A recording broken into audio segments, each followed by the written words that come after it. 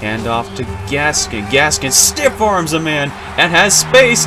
Miles Gaskin all the way for a 73-yard touchdown on the first play of the game.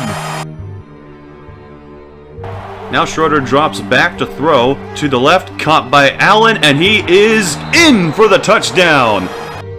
Schroeder gets Silva, and he is in with no one coming near him. Looking for someone to the left, intercepted by Payne. And Anderson does not get to him. He has open field, and Washington gets a pick six to end the third. Stupinski throws another interception. This time it's Hicks.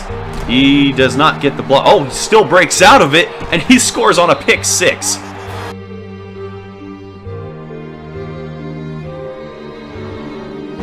And this is Stupinski's final play of his college career.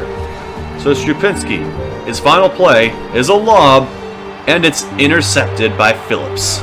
Washington wins. The Huskies are your national champions.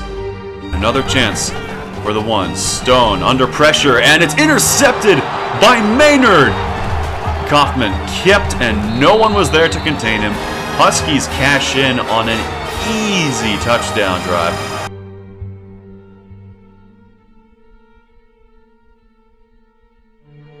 And there's the start of the comeback. No one in Ken Anderson's area code, and that is 81 yards to glory. And now it's a fake. Cale Snow, he gets hit, and it's picked off by Anderson. First down and goal, inches to go. If they don't score here, I don't know what to say, but they do score, so now I will say it. Touchdown, Hobart Bay. Handoff.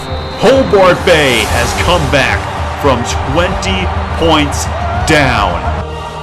Here we go. Hobart Bay trying for a miracle. He gets it out, and he has Ken Anderson, but he's tackled from behind.